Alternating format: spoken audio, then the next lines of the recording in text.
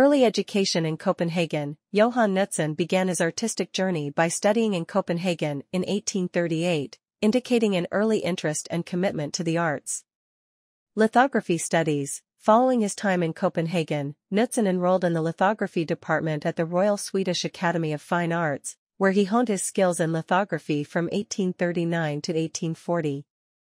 Moved to Finland. At the age of 24, Knutson moved to Finland upon completing his studies, marking the beginning of his significant association with the Finnish art scene.